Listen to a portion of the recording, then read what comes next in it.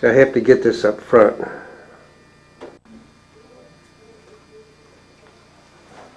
Okay, my name is Clayton Reith. I'm an Army veteran of the Korean conflict.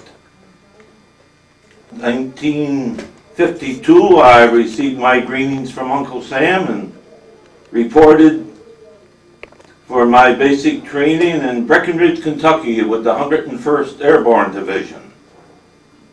Upon completion of 16 weeks, I was with an MOS for a light infantryman with orders cut for Korea.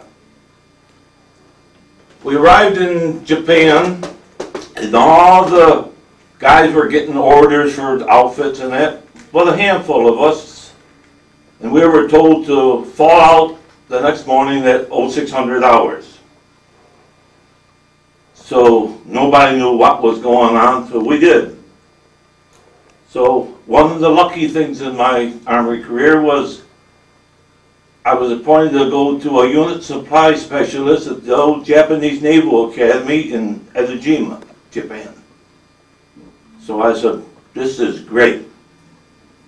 So on completion of a 5 weeks course, I graduated. And my orders were for Easy Company, the 180th Regiment, 45th Division. And I said, don't sound right, but not bad. So I get to the Repo company, and the sergeant took my orders, and he looked up and smiled at me, and I said, what's the matter, Sarge? He says, your MOS says unit supply specialist, but we don't need supplymen, we need riflemen. Well, okay, and he says, a good husky chap like you, we got the perfect one for you. And I knew right away what he was referring to. Well, he said, I got a good thing and a bad thing, he says, about Easy Company. You're not directly on the MLR. You're in the rear area to a point. Now the bad part. Your company pulls all the patrols for the line companies that can't afford to take the men off the line. And that was quite a feat. Well, this went on for quite a few months. Finally, I made corporal, got rid of my Browning automatic and got a carbine, which was quite a few pounds lighter. And that went on until we finally got the 179th to come in to give us a few days rest back in Seoul. So they got pounded pretty good, and they recalled the 180th back on the front line. And those smart Koreans welcomed our division, our regiment, back on the front line. So this went on for quite a while, and the sergeant that was in charge of our outfit, I got word that there was an opening and my name was on it to go to division headquarters to the honor guard. So he calls me in and told me, and I said, gee, Sarge, it's a lot of spit and polish. And he says, if you don't want it, it's up to you. But he says, in my opinion, I think I'd take it. So I did. I went back, and finally I started using some of my unit supply. They put me in charge of a reclamation where they repair cots with a bunch of Koreans. Then other hours, then I drilled to become a part of the team.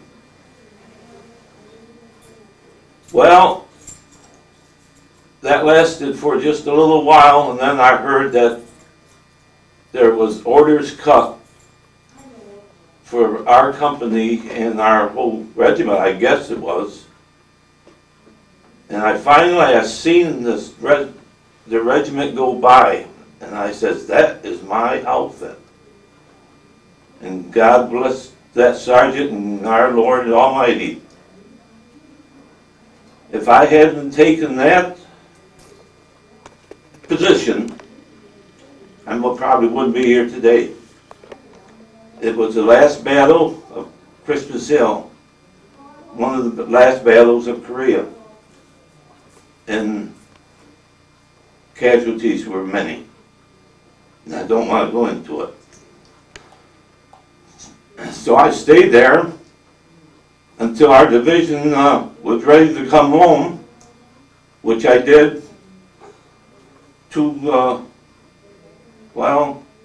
pretty near 2 years later, and finally was discharged from the service after a 6-year period of the inactive reserve. But that is my career. What would you say your most memorable or longest day was while you were over there in Korea? Almost any one of the night patrols. Night was a long, long time waiting for daybreak. When you went on patrol, where would you go, behind enemy lines or? Oh, all the time in front of our troops, in front of the MLR. And a couple comical parts in that. One night we were out, and of course we always had a Korean as our point man. He patrolled with his nose to smell. But everybody seen this racket, heard this racket, and that, it ended up to be a wild boar. So it was one of those stories that I don't mind telling about. When you were there, was the weather extremely cold part of the season? And winter was very cold, and summer was very hot. But I guess maybe it was almost like our home there, with cold winters and hot summers and terrible living. Hard conditions? Oh yes, yeah. Food was all right. When we were on line, we were lucky. Things had settled to trench fighting. There were an attack here and there, but once a week or so, they used to let us get back to take a shower. Like they say today, the guys are so bad they go 2 days without it and they feel so bad. But the United States Army did everything on foot, so by the time we got back to our line after our shower, it wasn't much of a shower, but at least it got the grime off. But no, a lot of things I don't want to remember, but there's a lot of points that was, well, probably good for me. Makes a man out of you.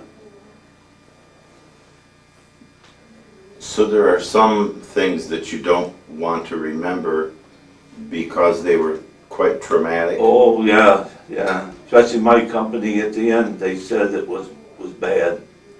I went back, but I didn't know too many of the replacements that were there. So I was one of the lucky ones. Is there anything else that you'd like to add? No, it's surprising how fast the tour went. And when they said the division was going home, I had the points to go home with the division. In fact, when I got back, I still had 2 months to go, and the Army decided might just as well retire them and instead of replacing them somewhere for just that little bit. But it was just about 2 months early. But they said then you got to go on either active or inactive reserve. Well, at that point I says, I think I'd try the inactive reserve. Mm-hmm. And so in 1960 then I finally got my final discharge papers. But that's about all I got for my Army career. It's a very distinguished one. I noticed that you've got the Combat Infantryman's Badge and the United Nations Service Medal, Korean Service Medal with 2 Bronze Service Stars. So you had quite an eventful career during your 2 years. Oh, yes, yes. It was full of a lot of good memories and full of a lot of things that I just do not remember.